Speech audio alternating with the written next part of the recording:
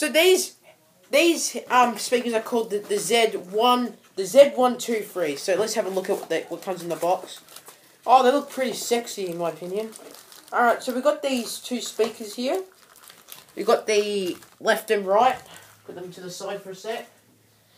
Then now we open up the box. We've got some wires. And we've got the subwoofer. It's a 2.1 surround sound. So we've got the subwoofer in here. We can get it out. Hang on. There we go. Move that to the side. Move that to the side. Alright, so this is the subwoofer, guys. There's the subwoofer. It's USB.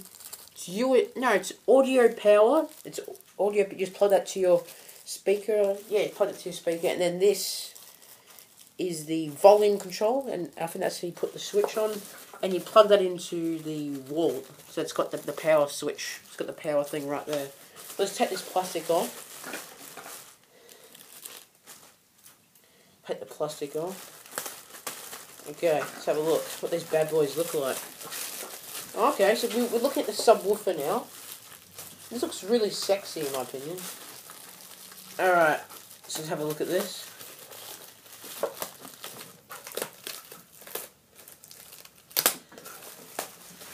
I was looking at other Logitech speakers to replace my other one that I got, but I've known that Logitech make good speakers, so I knew I had to get a pair. I knew I had to get Logitech speakers. I just didn't know which one to get. But today I saw them at a shop and they were reasonably priced, so I went out and bought it. Alright, so there we are. There's the subwoofer right here. Subwoofer. Let's open up the speakers and have a look. So you have two speakers here. Just take them out.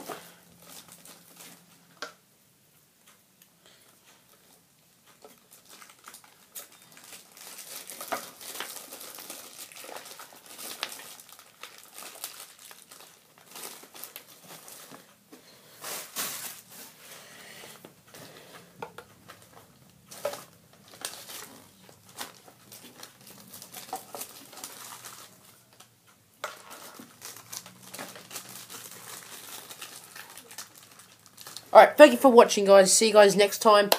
At the end of this series, this is episode 2 of upgrading my room setup. So this is episode 2, and when the series is finished, I'll do like a whole new setup.